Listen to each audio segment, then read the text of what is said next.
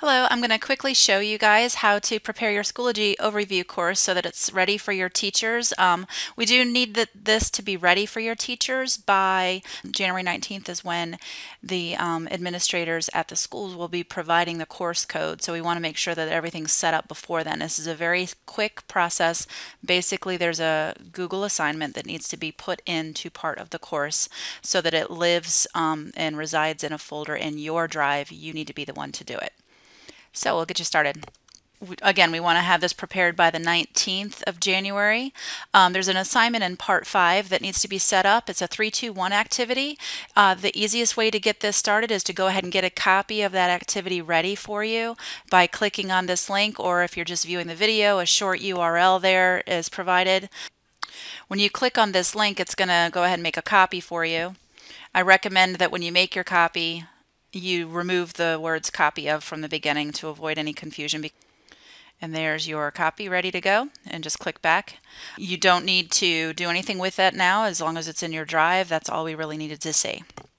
The next step is to go ahead and access your course. Now, to get to your Schoology course, which will be over here, you need to go to vbschools.schoology.com. When you type that in, you should launch this page, and then you will be able to find your courses listed here. The one that you're looking at is going to be the Schoology overview, and then the title will be Spring 2018, and then have your school's name there. So I'm going to use the Ocean Lakes one as an example. Okay, so as you can see, we're in the Ocean Lakes training course now.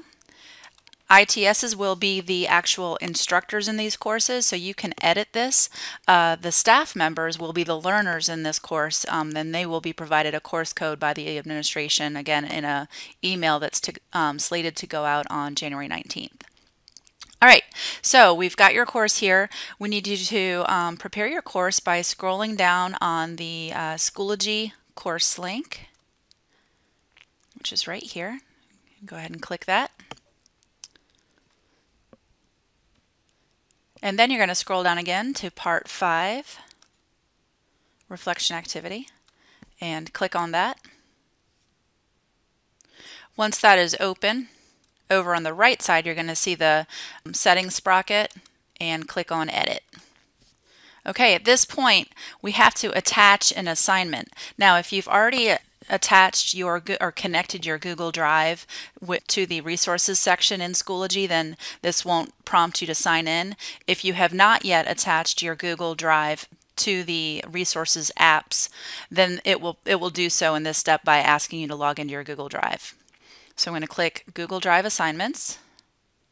And again, if you're not already signed in, it will prompt you to do so at this time. I was already logged in, so it's going to show me my most recent items here. So you can see the 3-2-1 Schoology course is there at the top. Okay, that's the item that we're going to attach. So you click on it and click Attach. Now you can see it shows up down here. You don't want to put any grading categories, as this is a staff training.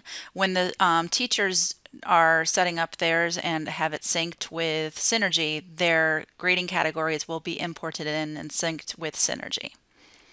You go ahead and click Save Changes, and your assignment is ready to go. I'll show you what it will look like from both your dashboard as the instructor and from the learner's dashboard, so that the teachers will know what they're going to see. Okay, so from the assignment view for instructors, now Part 5 reflection activity will have an assignment attached to it. And from the learner side, it will look like this, and they can just access their document by clicking on My Document, and it will load it right here in this window for them. All right, so your course should be now ready for the teachers to use as a learning activity. Again, it is just an overview. It is not meant to be an all-inclusive training on Schoology. There will be more training to come. The teachers can enroll in the course by the course code will be provided. It is unique for each high school, so it's important that it comes from the high school principals out to the staff. And they just go to vbschools.schoology.com, click on that course tab, and join by entering their course code. And it will look like this to them. Thank you guys, as always, for your time and support. We know how vital this is for the staff. You guys are irreplaceable.